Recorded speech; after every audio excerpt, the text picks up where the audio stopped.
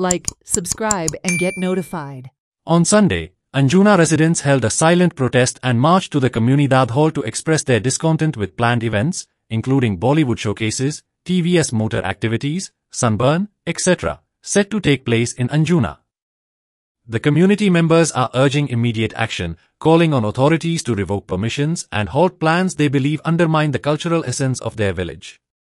We had a silent protest here in front, outside the gates of the church, and we just held banners. We just wanted the Gaonkars of the communidade to take cognizance of our issues. The Gaonkars that stay in the village and the Gaonkars that stay away from the village.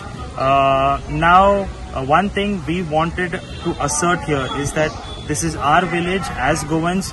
We are bound, duty bound to protect it, and it is our fundamental right to be able to enjoy it. Whether it is the fundamental right of life, which is Article 21, or the Article 19, which states that we are free to express our displeasure against such events that are being given permissions from past many years, from even a decade ago.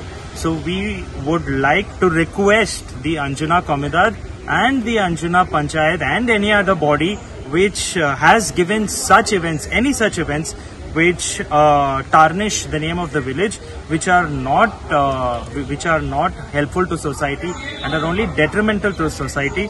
We propose as villagers to reject the applications by such events, as such events are not even festivals, they do not promote the cultural identity of Goa in any sense.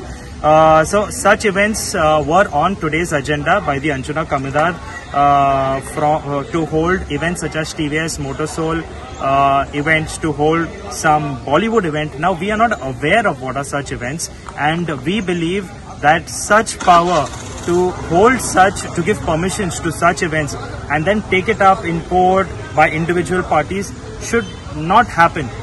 Right at the base, right at the crux, the very body that gives the permissions, which is the Anjuna communidade, we have to appeal to them. They have to know that we are facing these issues. Perhaps for the past many years they were not aware, as some of the Gaonkars have just recently learned are not even residing in Anjuna. So we have to let them know of the problems we face, and we are hopeful of the results of the meeting, which has been going on for around 3 hours, more than 3 hours, and we hope that they will take some action in this regard, and we hope that the memorandum that was given to them that was given to all the other departments, to the Anjuna panchayat, to the Anjuna communidade, will be respected and will be heard by the authorities. And this is the voice of the people. Today we are here because we are facing problems.